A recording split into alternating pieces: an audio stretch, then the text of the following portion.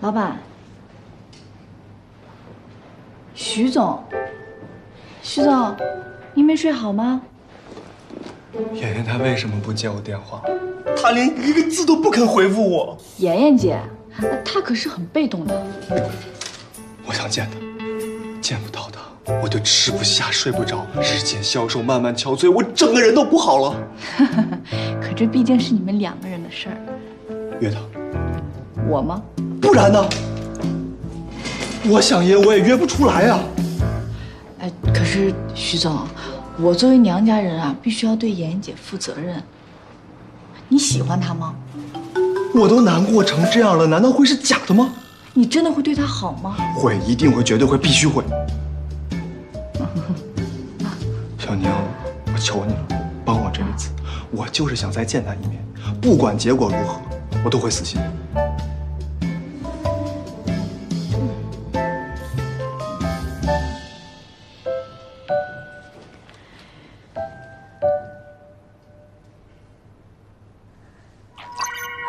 晚上大排档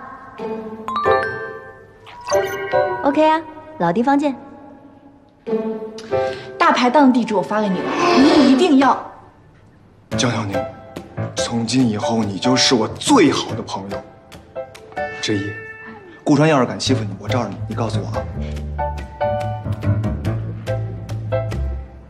你觉得我刚才的表现能够打动他吗？打动我了。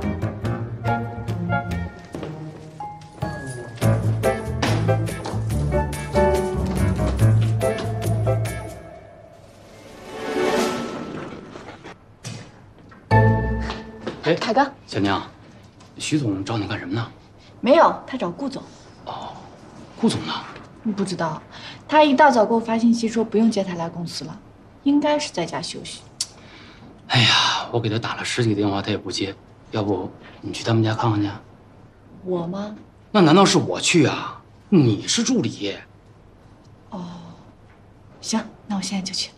哎，小宁，你先去买点吃的给他带过去。顾总家的冰箱需要补充补充。好的。啊。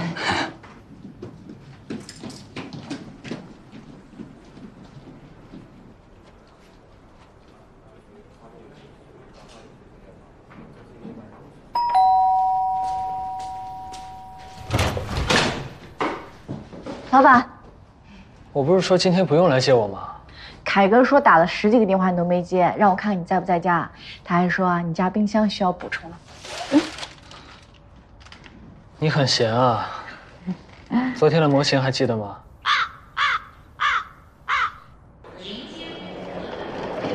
阿姨，实在不好意思，最近公司正在忙一个展览馆的项目，一直没腾出时间来陪你们。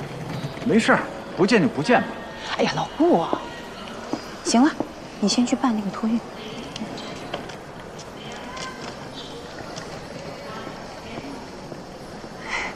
安妮，来。叔叔怎么了？不开心吗？哎，他们就那样，没事儿的。有些话呢，阿姨也只能跟你说说了。阿姨您尽管说。我们小川呀，这些年过得很孤独，他不太合群。你看，除了许成然跟你，他也没有其他什么朋友了。我总担心这么下去啊，不是办法。时间长了，这心里肯定会出现问题的。我明白，我们以后会多花时间陪陪他的。那最好了，这样啊，我们也能放心一些。其实我想说的是，他现在好不容易找到一个喜欢的女孩子。喜欢的女孩？是啊，他还跟我们说呀，那是他的助理。其实，他是我生的孩子，我比任何人都了解他，他自己可能都不知道多喜欢那个女孩呢。是叫江小宁吗？哎，对，就是这个名字。哦，你们是一个公司的，你跟他熟吗？还好吧。哎呀，其实呢，我们也不盼着他什么，就希望他能开心。现在有这个女孩子陪在他身边呀，我们也就放心了。所以希望你们这些好朋友呢，能好好的关照他们。你们就当什么都不知道，顺着他心意就行。至于以后能不能在一块儿啊，我觉得就顺其自然吧。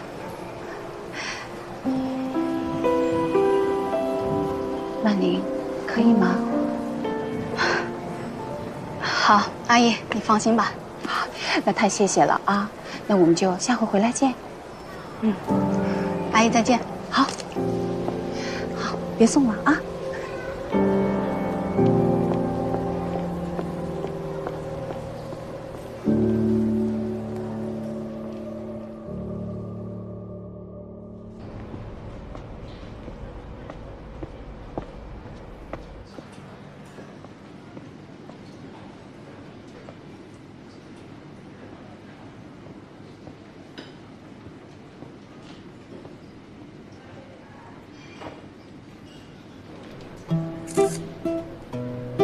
菜都上了，这有人了，我不是人吗？你是吗？何必这么剑拔弩张的？我知道你能打，那也没必要一上来就打吧。那还不赶紧滚！我走了谁陪你啊？江小宁又不来。所以是你让江小宁把我约出来的。我实在没有别的办法了。哎，这大庭广众的，要是有人报警，我可收不了场啊。我昨天怎么跟你说的？江小宁是我朋友，不许骚扰他。你是听不见还是听不懂啊？我没骚扰他，我就是求他帮我把你约出来。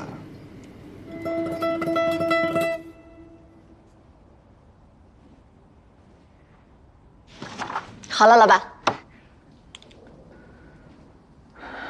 这个地方，这个地方，这个地方，还有这儿，还是有点粗糙。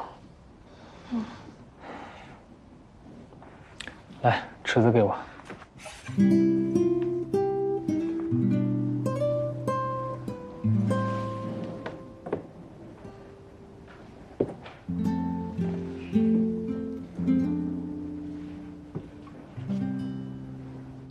既然呢，你都把我骗出来了，那我们今天就把话说清楚。可能我接下来的话有点直接。其实像你这样的人呢，我是见多了，基本上睡了之后，第二天就消失得无影无踪。责任两个字，在你们的字典里，那是不存在的。我对你是真爱，真爱我什么呀？你了解我吗？我可以慢慢了解。不是，你也是有经验的人，你去找那些好上手的不好吗？我看起来这么好骗吗？我承认啊，我过去是有过一些经验，但是那些对于我来说都是过眼云烟。你们这样的男生，对于我来说也是过眼云烟，但是你不一样，你是所有云烟当中 TM2.5最高的。为什么这么说啊？因为你贱啊！你敢去找我最好的朋友江小宁，别人敢吗？